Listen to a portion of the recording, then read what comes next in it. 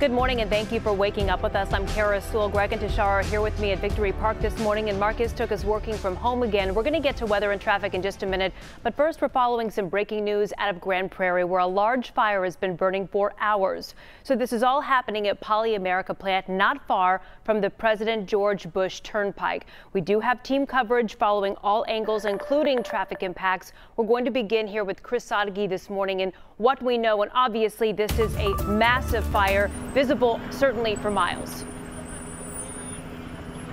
You could see it coming down I-30, Kara. Really, this started around 1 o'clock. This is the Poly America building in Grand Prairie. You can see it burning behind me, and it is burning very hot, very fast. If you look at the image from our helicopter, you'll see it's kind of a straight line, a straight thin line of the fire, sending the smoke way up into the sky. We're not sure if the building itself is on fire. It looked like from the satellite images there was some kind of material stored right there. Now I can tell you from Poly America's website, they say that they are producing several product lines all within the polyethylene family, and that includes the highest quality trash bag manufacturer in the United States. So we're not sure if potentially that is on fire or not. I can tell you that out here live it has created quite the show for this neighborhood. A lot of cars are out here. They've pulled up to the creek that's between us and where the fire is, and they're just sitting there and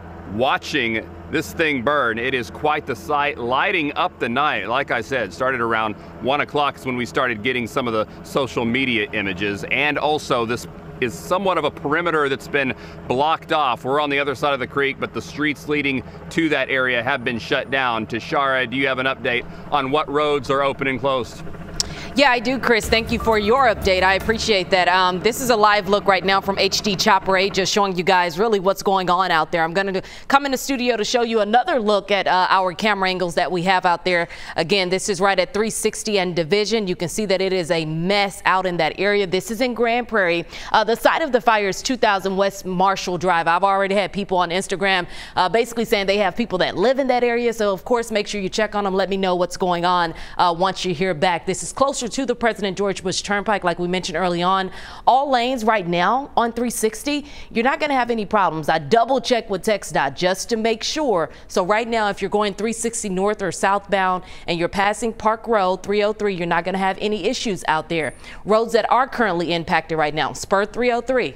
Okay, Great Southwest Parkway. That's one area that I typically tell you guys to take if there are issues on 360. So you're not going to be able to take Great Southwest Parkway. East Park Road very well could be shut down a little later today, depending on how this fire ends up turning out. But again, this is right at Poly America, a little bit closer to the George Bush Turnpike, about 3 miles or so from 360. So just be careful out there. Right now, you're not going to be able to take Spur 303 at all. Now, if you don't have our WFAA app on your phone, now is a great time to download it. Of course, this is a developing story, so we'll continue putting updates on the fire and traffic it's causing on our app. It's available on the Apple and Google Play Store. Greg, over to you.